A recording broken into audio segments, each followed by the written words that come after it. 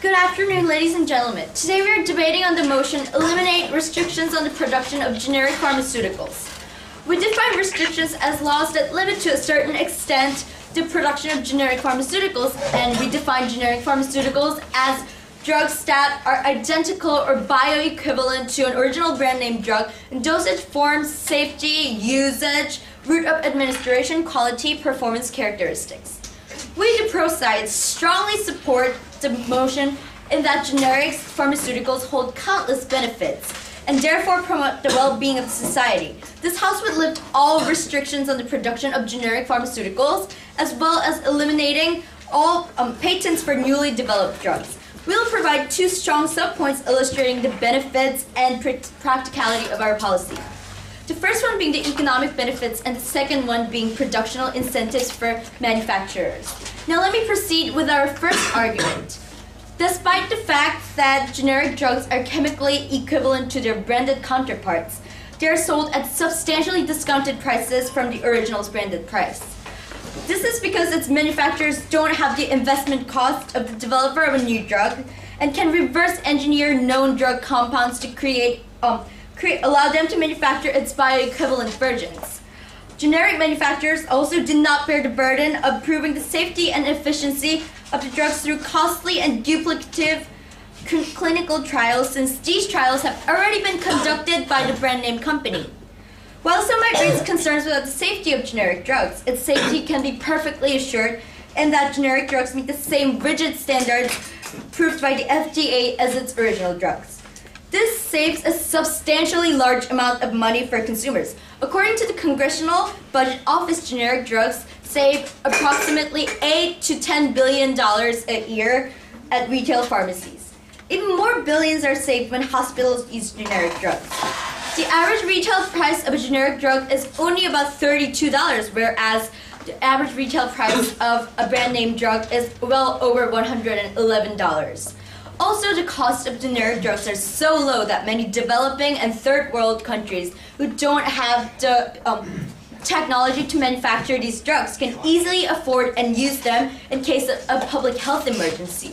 For example, Thailand, a country that, due to financial burdens, had trouble importing expensive brand name drugs, is importing millions of generic version of Plavix pills, a blood-thinning treatment to prevent heart attacks, with just 3 cents per pill.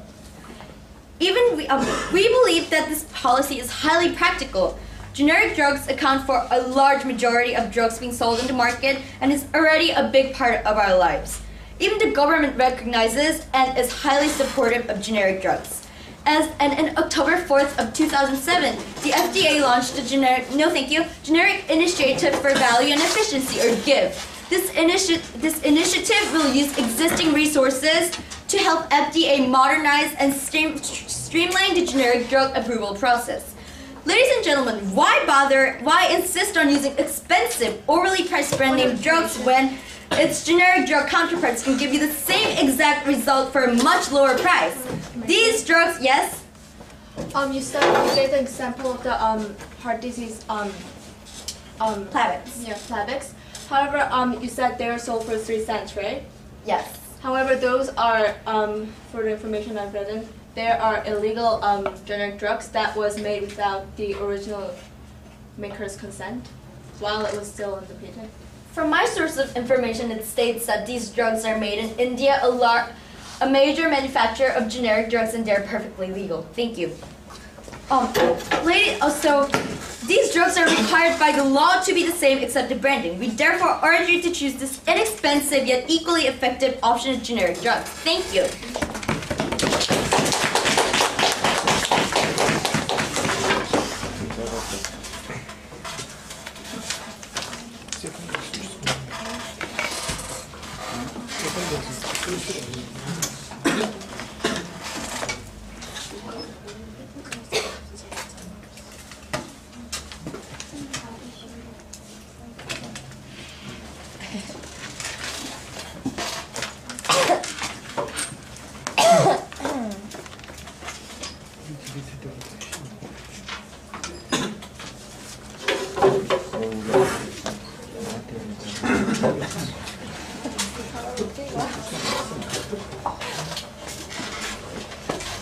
Come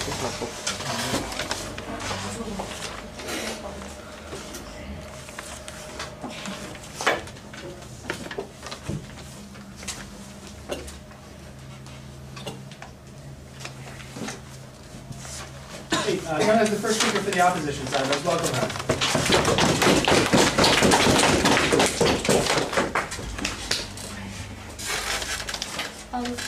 Good afternoon, ladies and gentlemen. Our house believes that eliminating restrictions on the production of generic pharmaceuticals is not necessary. Before we move on to our side, I'd like to mention that this team has not mentioned their team burden. They don't even know what they have to prove. What they have to prove in order to pass this policy. And also, they mentioned that it costs a lot of money to the patient, since original brand medicine is a lot expensive than generic drugs. But in the long run, when original brand name companies do not get enough profit to develop newer drugs, they not only poor people but also the normal patients would also get side effects of this policy too. No, thank you. And now, for our team's burden, we need to prove that improving the status quo by the suggested policy is impossible and harmful in the long run.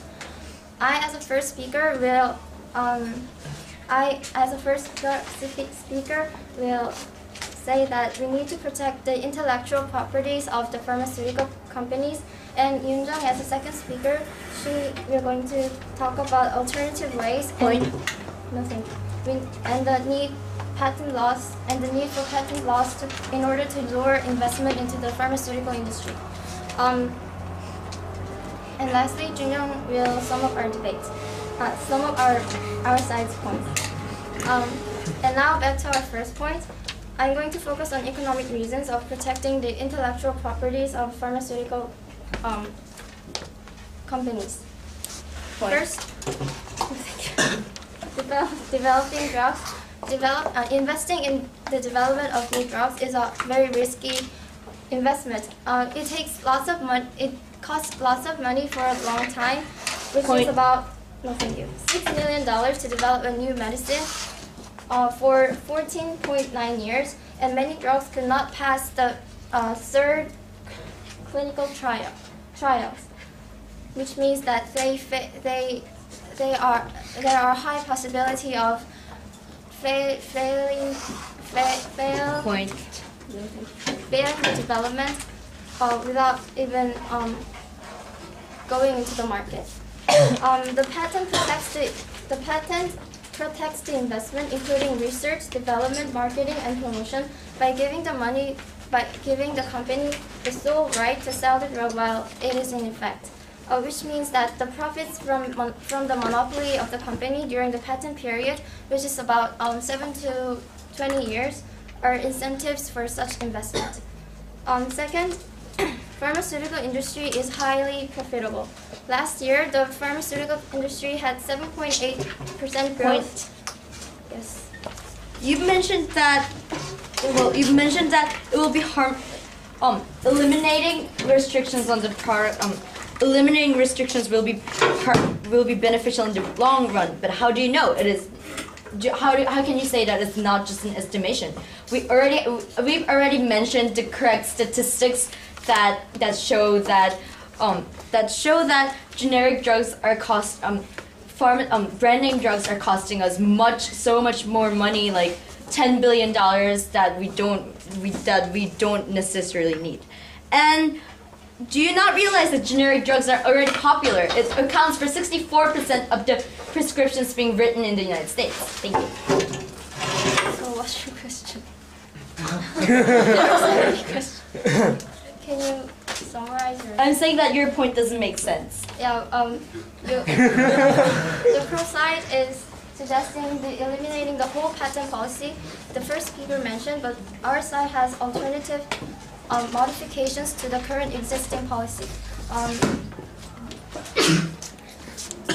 To continue, the last year, the pharmaceutical industry had 7.8 growth rate with 4 billion worth of market. According to a chief researcher at Research Institute of Yilliam, once a new medicine is developed, it can boost a country's trade figure at once and raise the position in the international society. For example, Viagra is a highly successful example. In 1999, Pfizer's Viagra set the world record for earning $3 trillion just in 9 months. Pharmaceutical companies, they bring huge benefits to a country's economy. Eliminating the current patent policy would have a negative effect in the pharmaceutical industry. Why bother to eliminate the whole patent policy when the current situation can improve with just minor modifications to the current existing policy. Our next speaker, Yoon-jung, will continue with alternative ways and the need for patent laws. Thank you.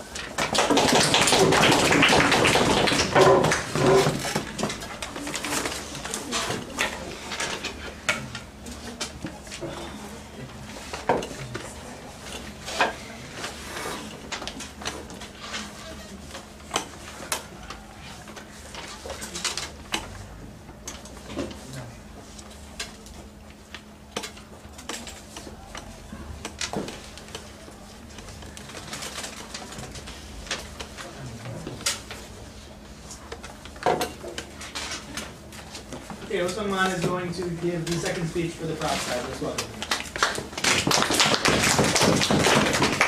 As the second speaker of the pro team, I'll first make some rebuttals. The op team has gave us some ideas that patent laws and companies profiting from those monopoly power will bring profits to the country's economy. However, if you have paid attention to the economic class last semester, you will learn that monopoly causes market failure and thus is less effective than a competition market in which many companies can produce pharmaceutical medicine and yeah. Okay. Well, I'll give you some details of our team's policy. We said that we'll eliminate the restrictions, all restrictions, including patents. So you might naturally think then, what happens to the developers, right? We know that average development of medicine costs like $800 million, and which is currently being subsidized by 7 to 20 years of monopoly power. This is economically inefficient because monopoly is basically a failure of market in the first place. No. Now, and there are people in the third world countries who are suffering, who are dying because they cannot afford to buy the expensive medicine, and cheap generic drugs are not available because of the patent laws preventing from their production. Now, subsidizing the developers is possible in other ways than patents. Subsidy we have come up with is creating an organization similar to the Nobel Foundation of the Nobel Prize. Now, Nobel Prize Foundation pays the winners with the money Alfred Nobel deposited in a safe with its interests. Now, we can make a medical foundation. This organization, international organization, will consist of members from most of the countries of the world, and each of those, yes?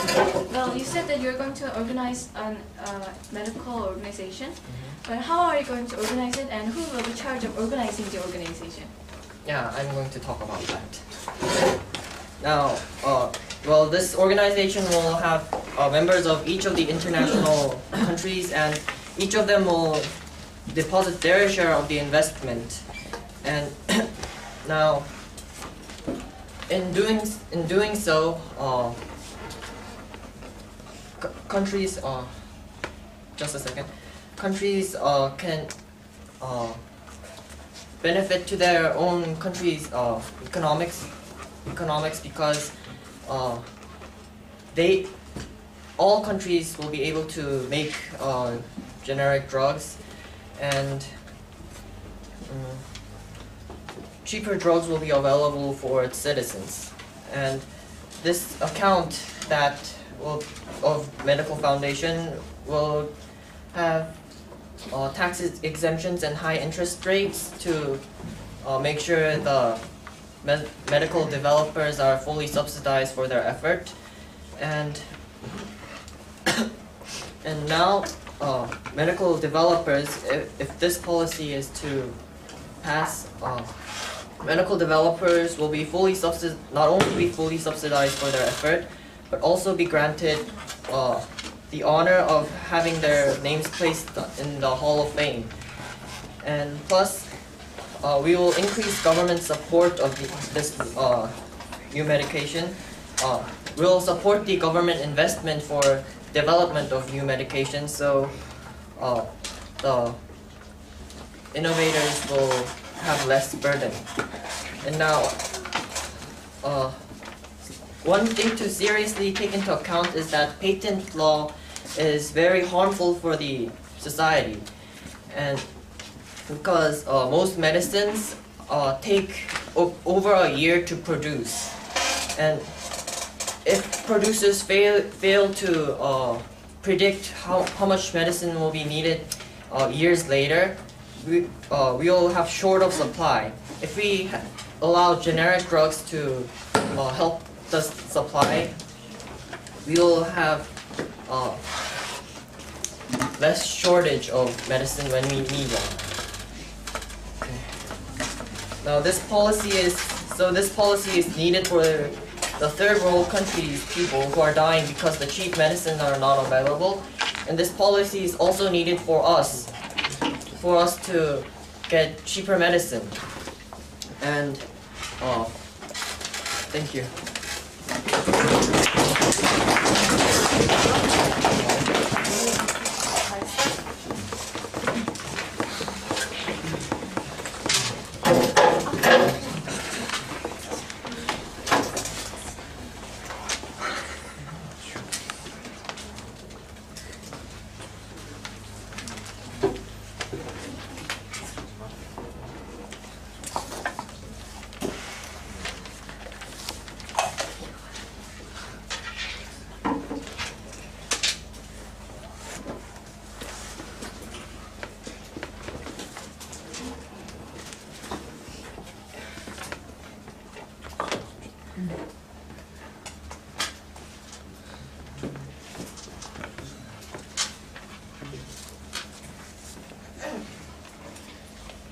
After Yoonjung's speech, we'll have 2 floor speeches, so be thinking about what you might say for either side.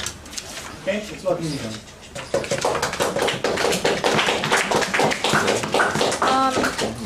Our team doesn't deny that generic drugs are useful. There is no use in denying that. They are thought to be original versions, to be same as the original versions of the drugs, and they're also cheap and economical. However, what they forget is that the generic drugs exist because they're the prior versions, that the original versions of the drugs were made, which with millions of dollars. If we get rid of whole patent laws, there will be no more incentive for these pharmaceutical companies to continue on with their research. And I would like to make some rebuttals to what June have said. She said that the pills that were being sold in India, it's perfectly legal. However, it was made legal only in India, and the company who sued in the court of India is actually thinking about taking this problem into an international level because they think that no thank you isn't fair. Also, the subsidy that the second speaker have mentioned, as you've heard, creating one single drug takes hundreds of millions of dollars. Even with government support, I think it's kind of be hard to subsidize all the money, subsidize all those companies to actually put that. Like, ma'am, Yes.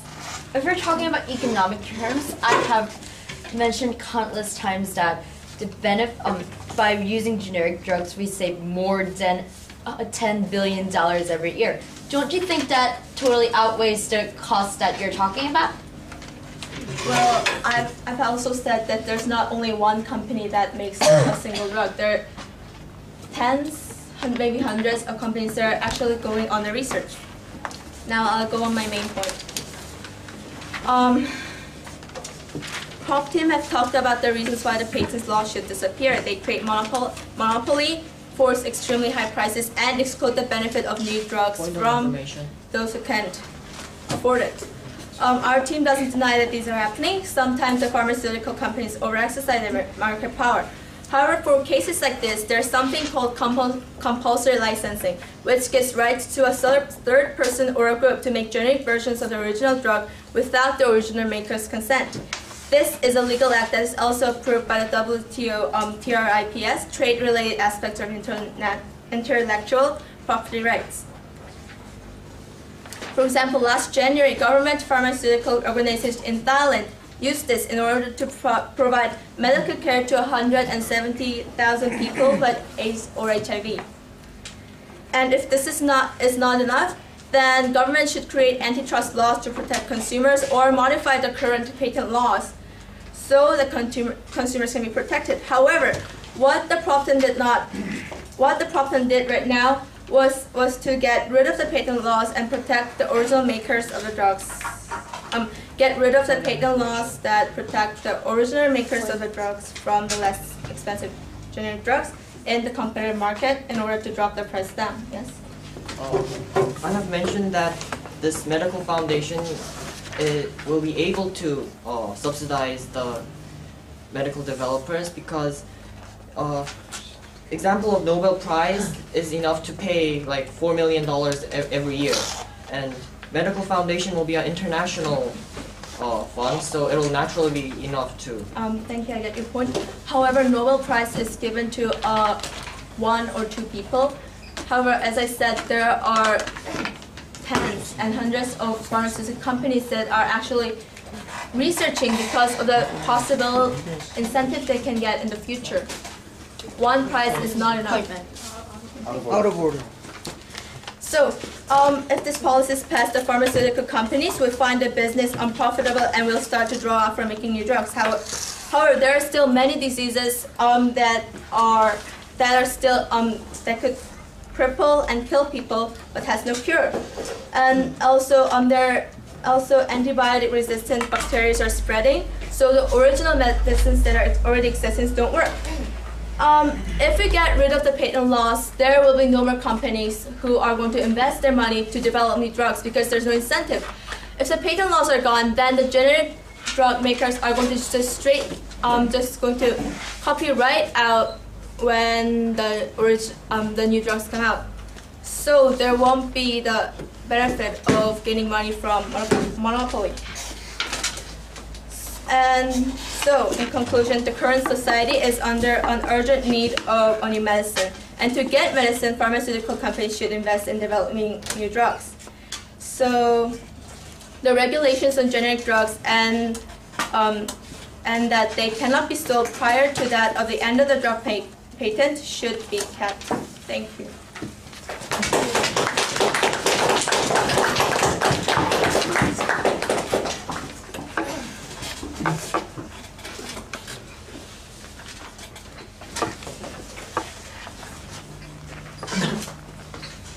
Let's see who else up here.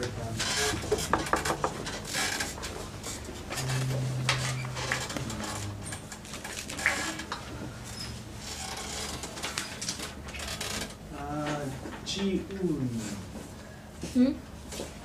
Not Ji-un, Ji-un. Where are we?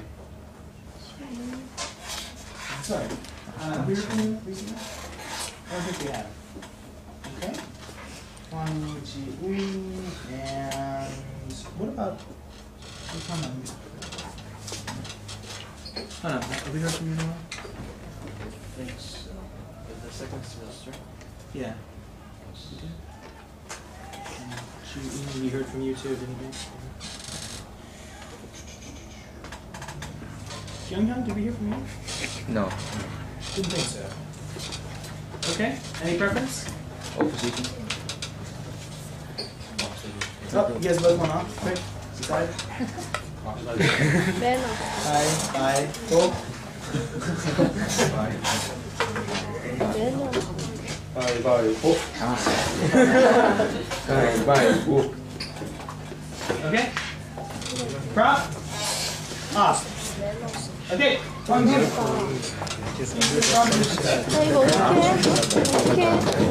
International organization. 나와. 나와.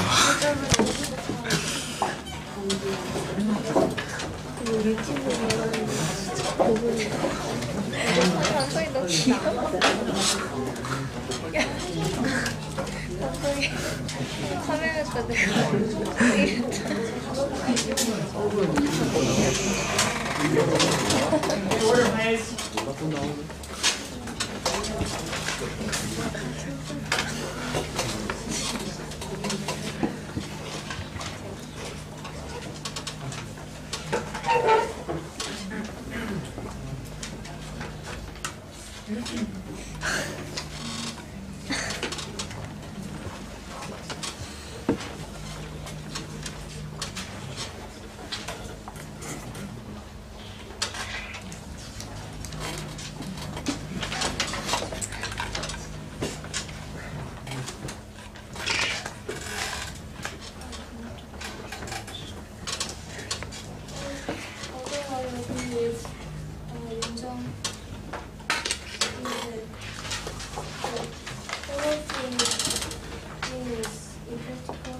Actually, I don't think the camera can hear. If you could start over and speak a little more loudly, please. Thank you. Tim didn't mention the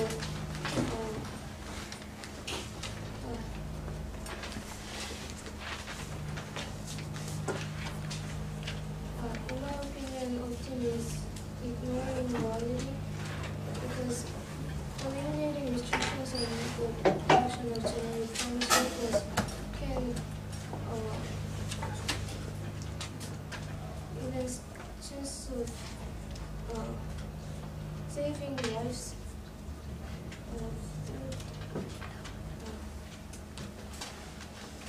lives of lots of patients in poor countries. So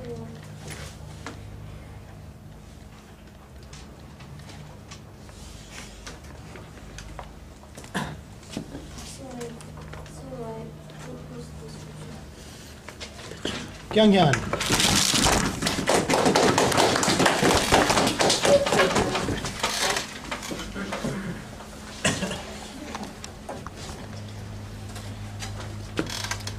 The pro side of this debate have been saying that they would eliminate the restriction on the generic pharmaceuticals. And they've given an alternative to make international organizations to give the incentive for the producing the drugs. However, it is totally impractical in that the funds would be really hard to even collect, because if it is international organizations, it needs to be collected from a lot of countries, and someone have stated that the countries would give the tax cut on the producers. However, why would the countries have the incentive to give them the tax cut, and they would have it would have hard time collecting the funds? Thank you.